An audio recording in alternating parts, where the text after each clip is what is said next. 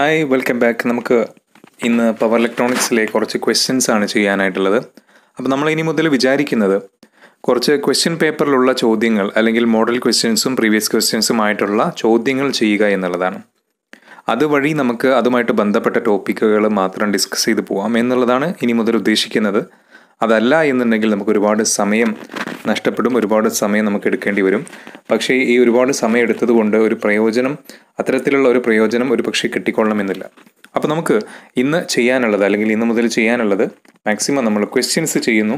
ആ ക്വസ്റ്റ്യൻസിലൂടെ അതുമായിട്ട് ബന്ധപ്പെട്ട തിയറി അതത് സ്ഥലങ്ങളിൽ ആവശ്യമായിട്ട് വരുന്ന രീതിയിൽ നമ്മൾ ചെയ്യുന്നു. ഓക്കെ, അപ്പോൾ ഒരു ഓർഡറിലായിരിക്കണമെന്നില്ല നമ്മൾ പറയുന്നത്, ഒരു പക്ഷേ ഓർഡറിലാവണമെന്നില്ല. ഉള്ളതിനനുസരിച്ച് നമുക്കതിൻ്റെ പോർഷൻസ് ആവശ്യമായ തിയറി വെച്ചുകൊണ്ട് എക്സ്പ്ലെയിൻ ചെയ്യാം. തുടങ്ങാം. ക്വസ്റ്റ്യനിലേക്ക് എടുക്കാം. ഒന്നാമത്തെ ചോദ്യം: each diode off A 3-phase half wave rectifier conducts for dash degree or dash duration. ഒരു 3-phase ഹാഫ് വേവ് റെക്ടിഫയർ അതിൻ്റെ ഓരോ ഡയോഡും എത്ര ഡ്യൂറേഷനിൽ കണ്ടക്ട് ചെയ്യുന്നു എന്നുള്ളതാണ് ഇവിടുത്തെ ചോദ്യം. അപ്പോൾ ഇതാണ് ഇവിടുത്തെ ചോദ്യം. അപ്പോൾ നമ്മൾ ഇതിനകത്ത് മനസ്സിലാക്കേണ്ടുന്ന കാര്യം എന്ന് പറയുന്നത് റെക്ടിഫയർ എന്താണ് എന്നുള്ളതാണ്. നമുക്കറിയാം ഇലക്ട്രിക് കറണ്ട് എന്ന് പറയുന്നത് അല്ലെങ്കിൽ ഇലക്ട്രിക് വോൾട്ടേജ് എന്നൊക്കെ പറയുന്നത് രണ്ട് രീതിയിലുണ്ട്. ഓൾട്ടർനേറ്റിംഗ് ഉണ്ട്, ഡയറക്റ്റും ഉണ്ട്. AC ഉണ്ട്, DC ഉണ്ട്. റെക്ടിഫയർ എന്ന് പറയുന്നത് ACയെ DC ആക്കി മാറ്റുവാനായിട്ട് ഉപയോഗിക്കുന്ന ഇൻസ്ട്രുമെൻ്റ് ആണ്. അതിൽ നമ്മളിവിടെ പറയുന്നത് 3-phase ഹാഫ് വേവ് റെക്ടിഫയർ എന്നാണ്. നമുക്ക് AC എന്ന് പറയുന്നത് രണ്ട് ടൈപ്പ് ഉണ്ട്. സിംഗിൾ ഫേസും ഉണ്ട്, 3-phase ഉണ്ട്. വേറെയും ഒരുപാട് ടൈപ്പ് ഉണ്ട്. നമ്മൾ പ്രധാനമായിട്ട് ഉപയോഗിക്കുന്നത് സിംഗിൾ ഫേസ്, 3-phase ആണ്. അപ്പോൾ ഈ single phase half wave rectifier ഉണ്ടാകും, അതുപോലെ 3-phase ഹാഫ് വേവ് റെക്ടിഫയർ ഉണ്ടാകും. ഇവിടെ ചോദ്യത്തിൽ പറഞ്ഞിട്ടുള്ളത് ഒരു 3-phase ഹാഫ് വേവ് റെക്ടിഫയർ ആണ്. 3-phase ഹാഫ് വേവ് റെക്ടിഫയർ നമ്മളിവിടെ വെച്ചിട്ടുണ്ട്. അതിൽ 3 ഡയോഡുകളാണ് ഉണ്ടാവുക. 3-phase ഹാഫ് വേവ് റെക്ടിഫയറിൽ ഉണ്ടാകുന്ന ഡയോഡുകളുടെ എണ്ണം 3 ആണ്. അപ്പോൾ ഇവിടെ പറഞ്ഞിട്ടുള്ളത് ആ 3 ഡയോഡിൽ ഓരോ ഡയോഡും എത്ര നേരം കണ്ടക്ട് ചെയ്യുന്നു എന്നുള്ളതാണ്. എത്ര ഡിഗ്രി നേരം. ഇവിടെ ഓപ്ഷൻ കൊടുത്തിരിക്കുന്നത് 60, 120, 90, 180. ആൻസർ 120 ഡിഗ്രിയാണ്. ഇത് പഠിച്ചു വെക്കാം. അപ്പോൾ ഒരു 3-phase ഹാഫ് വേവ് റെക്ടിഫയറിൽ അത് ഓരോ ഡയോഡും കണ്ടക്ട് ചെയ്യുന്നത്, ആകെ എത്ര ഡയോഡ് ഉണ്ട് എന്ന് വെച്ച് കഴിഞ്ഞാൽ 3 ഡയോഡുകളുണ്ട്. ഈ 3 ഡയോഡുകളിൽ ഓരോ ഡയോഡും ഈച്ച് ഡയോഡ് കണ്ടക്ട് ചെയ്യുന്നത് എത്രയാണ്? 120 ഡിഗ്രിയാണ് എന്ന് ഓർത്ത് വയ്ക്കുക. ഇതോടൊപ്പം തന്നെ നമ്മൾ ചേർത്ത് വായിക്കേണ്ട ചില പോയിന്റുകളുണ്ട്. ഇതിൽ നമ്മൾ മനസ്സിലാക്കണം എത്ര ഔട്ട്പുട്ട് പൾസുകൾ കിട്ടുമെന്നുള്ളത്. നമ്മൾ ഒരു സൈക്കിള് ഇൻപുട്ട് AC കൊടുക്കുകയാണെങ്കിൽ ഇതിൻ്റെ ഔട്ട്പുട്ടിൽ നമുക്ക് ഇങ്ങനെ ഇതിൻ്റെ ഔട്ട്പുട്ടിൽ 3 പൾസുകളുണ്ട്. അപ്പോൾ ഒരു സൈക്കിൾ കൊടുക്കുമ്പോൾ 3 പൾസ് കിട്ടുന്നത് കൊണ്ട് 3-phase ഹാഫ് വേവ് റെക്ടിഫയറിനെ നമ്മൾ 3-phase 3 പൾസ് റെക്ടിഫയർ എന്നും വിളിക്കാറുണ്ട്. അപ്പോൾ ഓർത്ത് വയ്ക്കുക, 3-phase ഹാഫ് വേവ് റെക്ടിഫയറിൻ്റെ ഔട്ട്പുട്ട് എന്ന് പറയുന്നത് ഒരു സൈക്കിൾ കൊടുത്താൽ എത്ര പൾസ് കിട്ടുന്നുണ്ട്? 3 പൾസ് ഉണ്ട്. അതുകൊണ്ട് അതിനെ 3-phase 3 പൾസ് റെക്ടിഫയർ എന്നും വിളിക്കാറുണ്ട്. ഈ പോയിന്റും കൂടെ അതിൻ്റെ കൂടെ ചേർത്ത് വായിക്കേണ്ടതാണ്. അതേപോലെ തന്നെ ഇവിടെ മനസ്സിലാക്കണം, ഇവിടെയുള്ള ഈ പൾസ് ഫ്രീക്വൻസി എന്ന് പറയുന്നത് നമ്മുടെ സപ്ലൈ ഫ്രീക്വൻസിയുടെ 3 ഇരട്ടിയായിരിക്കും. കാരണം എത്ര പൾസ് ഉണ്ട്? 3 പൾസ് ഉണ്ട്. ഒരു സൈക്കിൾ കൊടുക്കുമ്പോൾ നമുക്ക് 3 പൾസ് കിട്ടുന്നു എന്നുണ്ടെങ്കിൽ ഇവിടെ ഒരു സൈക്കിൾ ഉള്ളൂ എന്നുണ്ടെങ്കിൽ ഇവിടെ 3 കിട്ടുന്നുണ്ട്. അപ്പോൾ ഇവിടെ സപ്ലൈ ഫ്രീക്വൻസിയുടെ 3 ഇരട്ടിയാണ് പൾസ് ഫ്രീക്വൻസി എന്ന് പറയുന്നത്. അതും അതിൻ്റെ കൂടെ ചേർത്ത് വായിക്കാം. ഓക്കെ, ഇനി ഈ ക്വസ്റ്റ്യനിൽ ചോദിക്കാൻ സാധ്യതയുള്ളത് അല്ലെങ്കിൽ ഇതോട് ചേർത്ത് വായിക്കേണ്ട കാര്യം എന്ന് പറയുന്നത് പൾസ് ഡ്യൂറേഷൻ. നമ്മൾ പറഞ്ഞു ഓരോ ഡയോഡിൻ്റെയും കണ്ടക്ഷൻ ഡ്യൂറേഷൻ എന്ന് പറയുന്നത് 120 ഡിഗ്രിയാണ്. അതേപോലെ തന്നെ പൾസ് ഡ്യൂറേഷനും 120 ഡിഗ്രിയാണ്. ഓരോ ഫേസിൻ്റെയും കണ്ടക്ഷൻ ഡ്യൂറേഷൻ എന്ന് പറയുന്നതും 120 ഡിഗ്രിയാണ്. അതുപോലെ പീക്ക് ഇൻവേഴ്സ് വോൾട്ടേജ്, നമ്മുടെ 3-phase half wave റെക്ടിഫയറിൻ്റെ peak inverse voltage എന്ന് പറയുന്നത് ലൈൻ വോൾട്ടേജിൻ്റെ മാക്സിമം വാല്യൂ ആണ്. പ്രത്യേകിച്ച് ഓർക്കണം, മാക്സിമം വാല്യൂ ആണ് സാധാരണ പീക്ക് ഇൻവേഴ്സ് വോൾട്ടേജ് പലതിലും പറയാറുള്ളത്. ഇവിടെ 3-phase ആയതുകൊണ്ട് നമ്മൾ ലൈൻ വോൾട്ടേജും ഫേസ് വോൾട്ടേജും ഉണ്ട്. നമ്മൾ ഏതിൻ്റെ ഫേസിൻ്റെ ആണോ ലൈൻ്റെ ആണോ എന്ന് വെച്ച് കഴിഞ്ഞാൽ ലൈനിൻ്റെ മാക്സിമം വോൾട്ടേജ്, അതാണ് പീക്ക് ഇൻവേഴ്സ് വോൾട്ടേജ്. ഇനി പീക്ക് ഇൻസ്റ്റൻറ്റേനിയസ് ഔട്ട്പുട്ട് വോൾട്ടേജ് ആരെങ്കിലും ചോദിക്കുകയാണെങ്കിൽ 3-phase ഹാഫ് വേവ് റെക്ടിഫയറിൻ്റെ കേസിൽ അത് ഫേസ് വോൾട്ടേജിൻ്റെ മാക്സിമം വാല്യൂ എന്ന് ഓർത്ത് വയ്ക്കുക.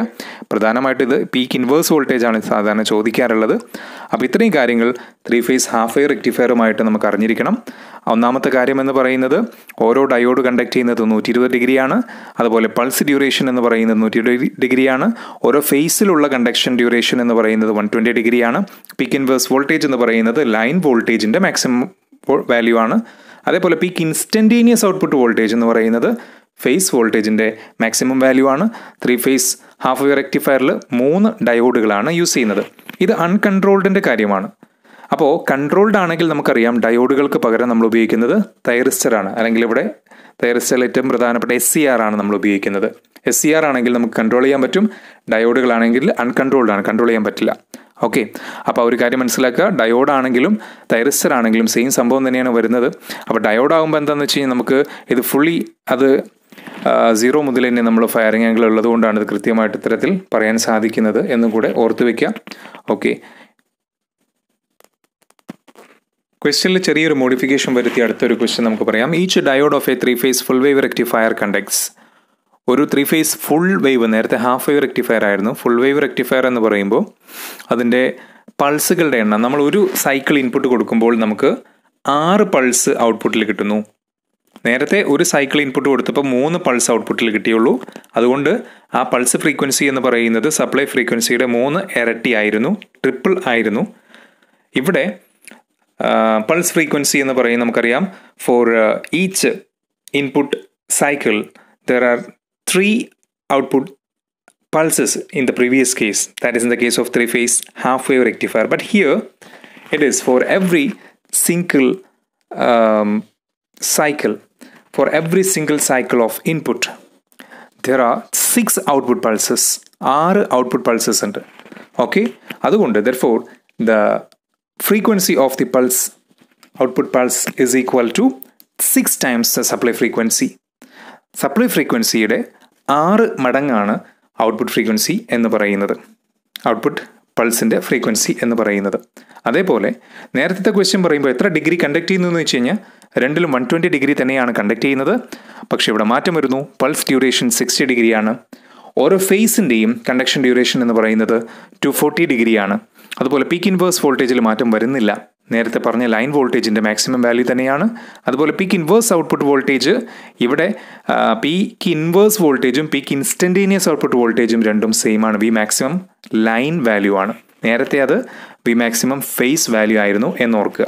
ഓക്കെ, അതേപോലെ ഇതിനെ നമുക്ക് 3 ഫേസ് 6 പൾസ് റെക്ടിഫയർ എന്ന് വിളിക്കാം. കാരണം ഇവിടെ ഔട്ട്പുട്ടിൽ ഒരു ഇൻപുട്ട് സൈക്കിൾ നമ്മൾ കൊടുക്കുമ്പോൾ 6 പൾസുകൾ കിട്ടുന്നു. അതിൻ്റെ ഫ്രീക്വൻസി എന്ന് പറയുന്നത് സപ്ലൈ ഫ്രീക്വൻസിയുടെ 6 ടൈംസ് ആണ് എന്നുള്ള കാര്യം കൂടെ ഇതിൻ്റെ കൂടെ ചേർത്ത് വായിക്കാം. അപ്പോൾ ഇത്തരത്തിലുള്ള ചോദ്യങ്ങൾ ഉണ്ടാകാം. ഇത് 3 face half wave റെക്ടിഫയറിൻ്റെയും full wave റെക്ടിഫയറിൻ്റെയും കാര്യമാണ് നമ്മളിവിടെ ഡിസ്കസ് ചെയ്തത്. നമ്മൾ കഴിഞ്ഞ ക്വസ്റ്റ്യനിൽ പറയാൻ വിട്ടുപോയ ഒരു കാര്യം എന്ന് പറയുന്നത് 3 ഫേസ് ഫുൾ വേവ് റെക്ടിഫയർ ആണ്, ഡയോഡ് റെക്ടിഫയർ ആണെന്നുണ്ടെങ്കിൽ 6 ഡയോഡുകൾ ഉണ്ടാകും. 3 ഫേസ് ഹാഫ് വേവ് റെക്ടിഫയർ ആണെങ്കിൽ 3 ഡയോഡുകളേ ഉള്ളൂ.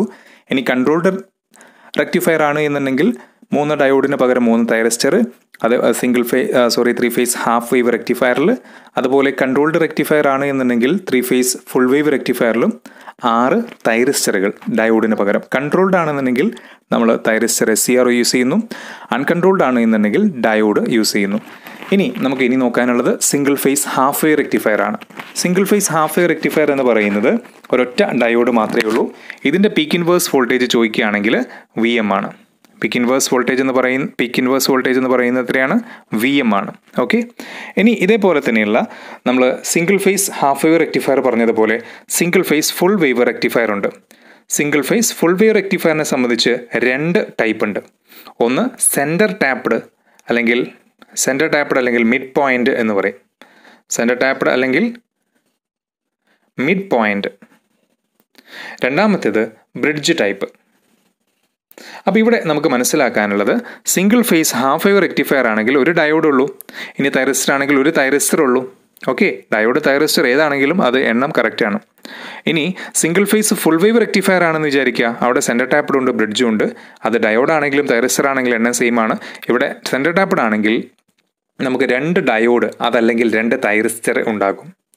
ഇനി ബ്രിഡ്ജ് ആണെങ്കിൽ 4 ഡയോഡ് അല്ലെങ്കിൽ 4 thyristor, 4 diodes or 4 thyristors are used in the case of single phase full wave bridge rectifier. But in the case of single phase center tapped full wave rectifier, there are 2 diodes or 2 thyristors are used in this case. Okay, midpoint അല്ലെങ്കിൽ centre tapped എന്നതിനെ വിളിക്കാറുണ്ട്. അപ്പോൾ ഈ ഒരു കാര്യം പ്രത്യേകം ഓർത്ത് വെക്കുക.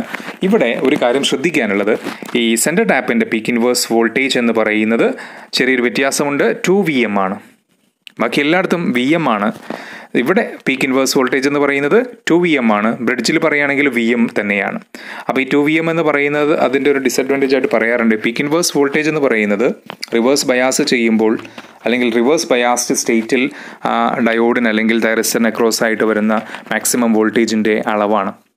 അപ്പോൾ അത് ഈ സെൻറ്റർ ടാപ്പിൻ്റെ കേസിൽ ഓർത്ത് വയ്ക്കുക, അത് 2 VM ആണ് എന്നുള്ള കാര്യം. ഓക്കെ, അപ്പോൾ ഇത്രയും കാര്യങ്ങളാണ് പറയാനുള്ളത്. ഇനി ഇതേപോലെ നമ്മളിവിടെ മനസ്സിലാക്കേണ്ട കാര്യം എന്ന് പറയുന്നത്, ഒരു single phase half wave rectifier ഉണ്ട് എന്നുണ്ടെങ്കിൽ സിംഗിൾ ഫേസ് ഹാഫ് വേവ് റെക്ടിഫയറിനെ അതിൻ്റെ പീക്ക് ഇൻവേഴ്സ് വോൾട്ടേജ് എന്ന് പറയുന്നത് VM ആണ്. അതേപോലെ തന്നെ സിംഗിൾ ഫേസ് ഹാഫ് വേവ് റെക്ടിഫയറിനെ സംബന്ധിച്ച് അതിൻ്റെ ഒരു ഇൻപുട്ട് സൈക്കിൾ കൊടുക്കുമ്പോൾ നമുക്ക് ഒരു ഔട്ട്പുട്ട് പൾസാണ് കിട്ടുന്നത്. അതുകൊണ്ട് അതിനെ സിംഗിൾ പൾസ് റെക്ടിഫയർ എന്ന് വിളിക്കാറുണ്ട്. അതുകൊണ്ട് തന്നെ ആ പൾസിൻ്റെ ഫ്രീക്വൻസി എന്ന് പറയുന്നത് pulse frequency will be same as supply frequency ആയിരിക്കും. ഇനി നമ്മൾ മറ്റൊരു കാര്യം മനസ്സിലാക്കേണ്ടത്, single phase full wave rectifier ആണ് എന്നുണ്ടെങ്കിൽ പീക്ക് ഇൻവേഴ്സ് വോൾട്ടേജ് എന്ന് പറയുന്നത്, ഇവിടെ ഒരു കാര്യം നമ്മൾ മനസ്സിലാക്കണം. Single phase full wave റെക്ടിഫയറിൽ 2 type ഉണ്ട്. ഈ single phase full wave rectifier എന്ന് പറയുന്നത് 2 ടൈപ്പ് ഉണ്ട്. ഒന്നിന് നമ്മൾ പറയുന്ന പേരാണ് മിഡ് പോയിന്റ് അല്ലെങ്കിൽ സെൻറ്റർ ടാപ്ഡ് റെക്ടിഫയർ എന്ന് പറയും. ഒന്നാമത്തെ mid point or centre tapped, രണ്ടാമത്തേതിന് നമ്മൾ പറയുന്ന പേര് ബ്രിഡ്ജ് ടൈപ്പ് റെക്ടിഫയർ എന്ന് പറയും. സിംഗിൾ ഫേസ് ഫുൾ വേവ് റെക്ടിഫയറിന്റെ കേസിൽ നമുക്കറിയാം, സിംഗിൾ ഫേസ് ഹാഫ് വേവ് റെക്ടിഫയറിന്റെ കേസിൽ ഇവിടെ ഒരു ഡയോഡ് യൂസ് ചെയ്യുന്നുള്ളൂ അല്ലെങ്കിൽ ഒരു തൈറിസ്റ്റർ യൂസ് ചെയ്യുന്നുള്ളൂ. സിംഗിൾ ഫേസ് ഫുൾ വേവ് റെക്ടിഫയറിന്റെ കേസിൽ മിഡ് പോയിന്റും ബ്രിഡ്ജും ഉണ്ട്. മിഡ് പോയിന്റ് ആണെങ്കിൽ 2 ഡയോഡ് അല്ലെങ്കിൽ 2 തൈറിസ്റ്റർ യൂസ് ചെയ്യുന്നു. ബ്രിഡ്ജ് ആണെങ്കിൽ 4 ഡയോഡ് അല്ലെങ്കിൽ 4 തൈറിസ്റ്റേഴ്സ് യൂസ് ചെയ്യുന്നു. അതുപോലെ ഇവിടെ മനസ്സിലാക്കേണ്ടുന്ന മറ്റൊരു വസ്തുത എന്ന് പറയുന്നത്, ഇവിടുത്തെ peak inverse voltage mid point ആയതുകൊണ്ട് ഈ കേസിൽ മാത്രം 2 VM ആണ്, അഥവാ പീക്ക് വോൾട്ടേജിൻ്റെ 2 ഇരട്ടിയാണ്. ബ്രിഡ്ജ് ആണെങ്കിൽ ഇവിടെ പീക്ക് ഇൻവേഴ്സ് വോൾട്ടേജ് എന്ന് പറയുന്നത് എത്രയാണോ മാക്സിമം വാല്യൂ അത് തന്നെയാണ്. അതുപോലെ മറ്റൊരു കാര്യം ഇവിടെ ശ്രദ്ധിക്കേണ്ടത്, ഇവിടെ നമ്മൾ സിംഗിൾ പൾസ് എന്ന് പറഞ്ഞ സമയത്ത് ഇവിടെ നമ്മൾ വിളിക്കുന്ന പേര് ഇത് 2 പൾസ് റെക്ടിഫയർ ആണ്. അതായത് ഒരു ഇൻപുട്ട് സൈക്കിൾ കൊടുക്കുന്ന സമയത്ത് 2 പൾസ് ഔട്ട്പുട്ട് കിട്ടുന്നു. അപ്പോൾ ഈ കാര്യങ്ങൾ നമ്മൾ ഓർത്ത് വയ്ക്കുക. Single phase half wave റെക്ടിഫയറിൻ്റെ case, അതേപോലെ single phase full wave റെക്ടിഫയറിൻ്റെ case ചോദിക്കാൻ സാധ്യതയുള്ളത് എത്ര ഡയോഡ് യൂസ് ചെയ്യുന്നു, 1 ഡയോഡ്. അതേപോലെ തന്നെ അവിടെ കിട്ടുന്ന ഔട്ട്പുട്ട് പൾസിൻ്റെ എണ്ണം എത്രയാണ്, ഒരു സൈക്കിൾ കൊടുക്കുമ്പോൾ ഇൻപുട്ട് കൊടുക്കുമ്പോൾ 1 പൾസേ കിട്ടുള്ളൂ. അതുകൊണ്ട് frequency same as supply frequency. Peak inverse voltage എന്ന് പറയുന്നത് പീക്ക് വോൾട്ടേജ് തന്നെയാണ്. Single phase full wave rectifier എന്ന് പറയുന്നത് അതിൻ്റെ പീക്ക് ഇൻവേഴ്സ് അത് 2 പൾസ് ആണ് എന്ന് പറഞ്ഞാൽ ഒരു സിംഗിൾ ഇൻപുട്ട് സൈക്കിൾ കൊടുക്കുന്ന സമയത്ത് 2 പൾസ് ഔട്ട്പുട്ട് കിട്ടുന്നു. 2 ടൈപ്പ് ഉണ്ട്, മിഡ് പോയിന്റ് ടൈപ്പ് ഉണ്ട്, ബ്രിഡ്ജ് ടൈപ്പ് ഉണ്ട്. മിഡ് പോയിന്റ് ആണെങ്കിൽ 2 ഡയോഡ് അല്ലെങ്കിൽ 2 തൈറിസ്റ്റർ യൂസ് ചെയ്യുന്നു. ബ്രിഡ്ജ് ആണെങ്കിൽ 4 ഡയോഡ് അല്ലെങ്കിൽ 4 തൈറിസ്റ്റർ യൂസ് ചെയ്യുന്നു. പീക്ക് ഇൻവേഴ്സ് വോൾട്ടേജ് എന്ന് പറയുന്നത് 2 VM ആണ്. ഇവിടെ പീക്ക് ഇൻവേഴ്സ് വോൾട്ടേജ് VM ആണ്. അപ്പോൾ ഇവിടെ മാത്രമാണ് 2 VM പീക്ക് ഇൻവേഴ്സ് വോൾട്ടേജ് ഉള്ളത്. ബാക്കി എല്ലായിടത്തും VM തന്നെയാണ്. 3 ഫേസിൻ്റെ കേസ് നമ്മൾ നേരത്തെ പറഞ്ഞു. ഇനി മറ്റൊരു വിഷയം ഇവിടെ പറയാനുള്ളതെന്ന് പറഞ്ഞാൽ, നമുക്കിതിൻ്റെ ഹാഫ് വേവ് ഉണ്ട്. Single phase half wave rectifier എന്ന് പറയുന്ന concept, single phase half controlled. ഇപ്പോൾ നമുക്കറിയാം, സിംഗിൾ ഫേസ് ഫുൾ വേവ് റെക്ടിഫയറിൻ്റെ കേസിൽ single phase full wave bridge rectifier എടുക്കാം. ഒരു single phase full wave bridge rectifier എടുക്കാം. ഈ ബ്രിഡ്ജ് റെക്ടിഫയറിൽ നമുക്കറിയാം എത്ര ഡയോഡുകളുണ്ട്. അൺകൺട്രോൾഡ് ആണെങ്കിൽ 4 ഡയോഡുകളുണ്ട് അല്ലേ. ഈ 4 ഡയോഡ് ഇനിയിപ്പോൾ കൺട്രോൾഡ് ആണെങ്കിൽ 4 തൈറിസ്റ്ററുകളുണ്ട്. അൺകൺട്രോൾഡ് ആണെങ്കിൽ 4 ഡയോഡും, കൺട്രോൾഡ് ആണെങ്കിൽ 4 തൈറിസ്റ്ററും. ഈ സിംഗിൾ ഫേസ് ഫുൾ വേവ് എന്ന് പറയുന്നത് ഫുൾ കൺട്രോൾഡ് ആണെങ്കിൽ 4 തൈറിസ്റ്റർ, അൺകൺട്രോൾഡ് ആണെങ്കിൽ ഡയോഡ്. ഇനി ഹാഫ് കൺട്രോൾഡ് ആണെങ്കിൽ ഫുള്ള് കൺട്രോൾഡ് അല്ല, അൺകൺട്രോൾഡുമല്ല, ഹാഫ് കൺട്രോൾഡ് എന്ന് പറയുമ്പോൾ പകുതി കൺട്രോൾഡ് ആണ്, പകുതി കൺട്രോൾഡ് അല്ല.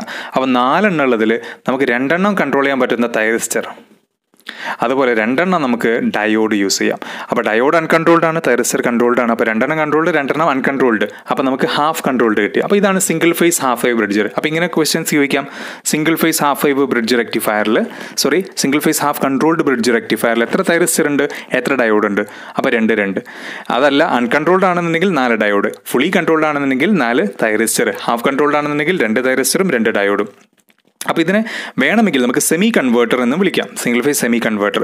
ഇനി 3 ഫേസിലും ഇതേ കോൺസെപ്റ്റ് ഉണ്ട്.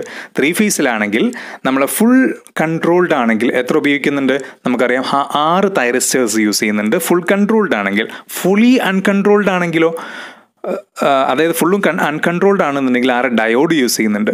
അപ്പോൾ ഇവിടെ ഹാഫ് കൺട്രോൾഡ് ആണ് എന്നുണ്ടെങ്കിൽ നമുക്ക് എന്ത് മനസ്സിലാക്കാം, ഈ 6 എണ്ണത്തിൽ 3 എണ്ണം തൈറിസ്റ്ററും അതേപോലെ 3 എണ്ണം ഡയോഡുമാണെന്ന് മനസ്സിലാക്കാം.